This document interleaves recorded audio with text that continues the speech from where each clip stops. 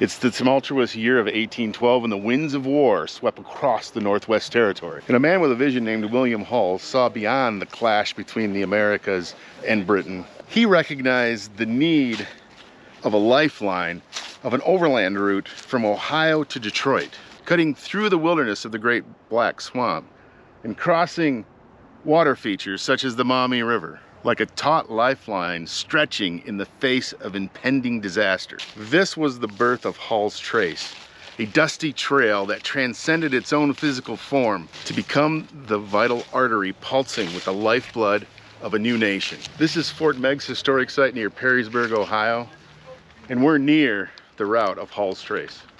I'm Chuck. I'm Poppins. The channel's Restless Viking. Let's explore this lifeline.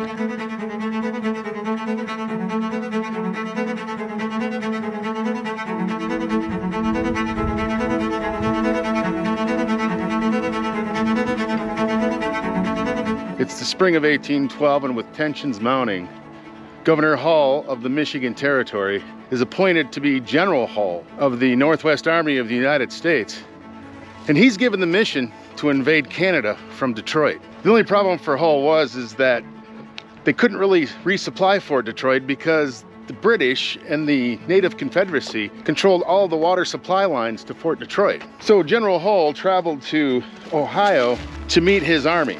And the thing is there was no road to take from Fort Detroit to Dayton, and he intended to change that. And Hull knew that a road needed to be built, so he started in Urbana, and he started building a road north. And the first place he had to build the road through was the Great Black Swamp. Now, the Great Black Swamp is a hellish place where horses and wagons basically just disappeared. It was full of disease and full of hardship. Today, it's dried up and drained. But back then, it was hard to get through. So this road that they had to build using a technique called a corduroy road, where they would lay logs side by side and then cover them with dirt. Now you can imagine, this is a 200-mile trail that they had to build by laying trees side by side through a swamp that's about 50 miles wide and 120 miles long. And they did this without the benefit of draft animals and just hand tools. And I'd be like, Poppins, what time's snack? I don't want to do this anymore, because they did it for a couple months. So they started building the road north, and they got here to the Maumee River.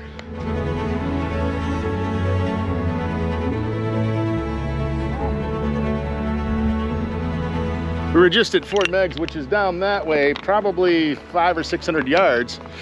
But here is where they actually crossed the Maumee River and where they built the crossing on Hull's Trace. Talking to the history director at Fort Megg's, the Army actually stopped here and they bathed for an entire day, because this is the northern edge of the Great Black Swamp.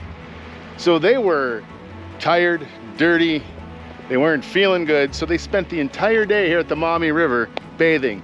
And then they crossed the river and they marched through town. Urbana's about 100 miles south of here, and basically they went through probably 50 miles of regular road building and 50 miles of laying logs side by side every day and then covering with dirt. And the river and streams that they crossed required bridges. So you can imagine, with hand tools, building a bridge across the river was no easy task.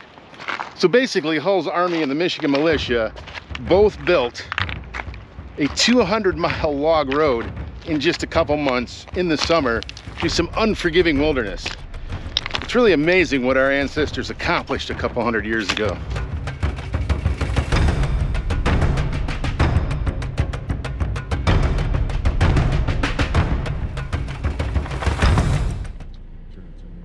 For some reason, cops are following us these days. I don't know.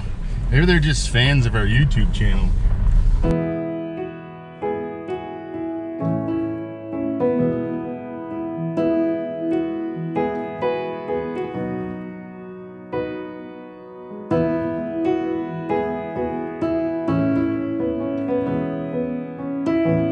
And up here in the Detroit area, Hull put the Michigan militia to work building the road back down to the south while they were building the road up to the north. Now, most of the battles during the War of 1812 in the Michigan Territory were actually fought exclusively, all the major battles, along Hull's Trace. Also, when Hull got to the Michigan territory, the Michigan militia had already built the road in that area, so he could quickly advance up the road toward Fort Detroit until he got here to the Huron River, where they were starting the bridge, and it was kind of the last link in connection, I believe, for the road to be completed. So when they got here, Hull's army helped them complete it, and the road was finished. And today, we can see how amazing it was that they built this 200-mile road in just a couple months. But here's the crazy thing. If you're on Jefferson Road, where Silver Creek and the Huron River cross it, the amazing thing is you can still see the logs from that original road 200 years ago. These are the logs laid down by Hull's army and the Michigan militia.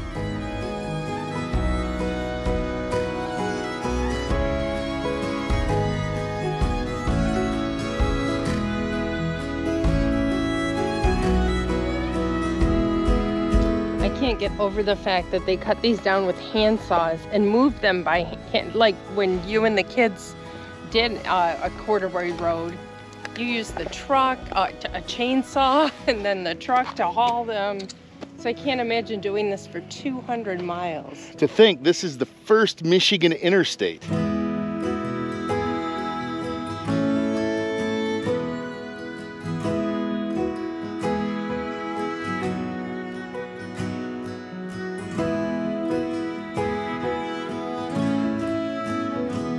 Thousands of warriors walked on those logs, and probably a few politicians. And after the war, early settlers who couldn't afford passage on a ship took the road.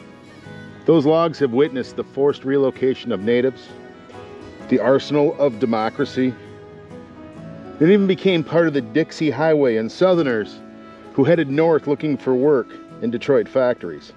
It passes by Bessemer Steel shipyards and factories that helped build the nation. This road has seen most of our nation's history. Thanks to our YouTube subscriber, Rob Squires, who made the suggestion. From Hull's Trace in Brownstown Township, I'm Chuck. I'm Poppins. Thanks for exploring Hull's Trace with us. We'll see you next time.